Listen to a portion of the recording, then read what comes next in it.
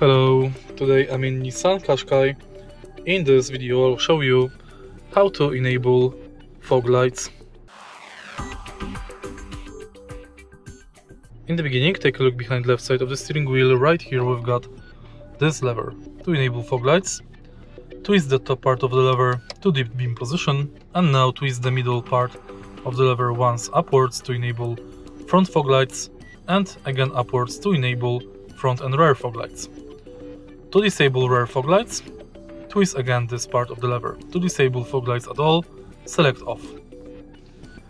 If you find this video helpful, please leave like, comment and subscribe.